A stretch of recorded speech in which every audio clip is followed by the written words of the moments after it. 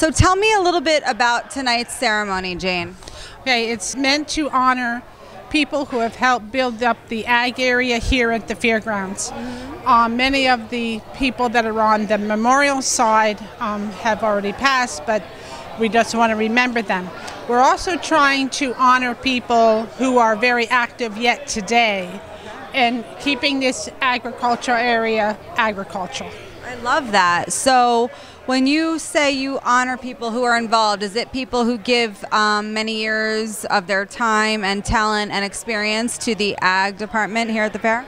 Yes, and some of them are the directors and things like who have really been in the front line, but we also try to honor people who have put a lot of time in and they're not that director. They're just the person that comes and is always there, whether they were picking rocks when this fairground was developed, or whether they're, like checking animals into classes year after year with no honor, just doing it.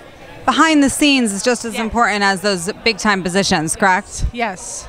David Wright is actually the chairman of this group, the director of this group, and he does a wonderful job because he was one of those that went back to picking rocks in the very beginning. His family have been very instrumental in planning and working in this area, so he's a great one to be in charge. That's fantastic. Now, just overall, your honorees this year, how would you state who they are overall, not stating their actual names, but the kind of people that they are?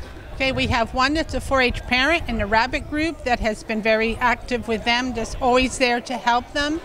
We have another fellow that's been very active in the beef program, and he's also the one that donated all the lighting, and he's an electrician, so he's done a lot with the electricity in the fairgrounds, especially the ag area. We have a couple of them are directors of their division, whether they be dairy or whatever. But we try to include like any area that's here in the ag area. It's not just dairy, it's not just cattle, it's not livestock. We've honored people in the conservatory, or we've honored people in years past from the landscape design. So we just try to include everyone in it.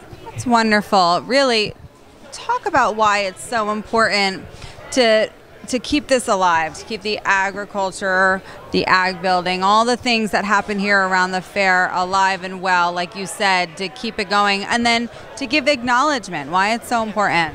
Oh, it's just important because it's we just think it's necessary to honor those who have done so much, and maybe it'll encourage other people to step up, some of the younger generation to step up. Let's get those millennials working, right? Yes, definitely.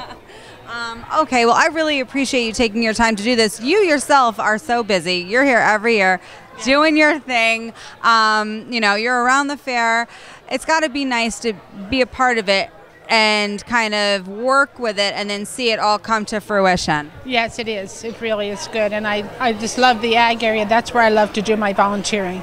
Good for you. Hey, it's volunteers like you that make all of this work. And let me tell you, folks, so many volunteers here every year that are spending hours and hours of their time to make your fair wonderful. So thank you, Jane. We really appreciate it. You're welcome.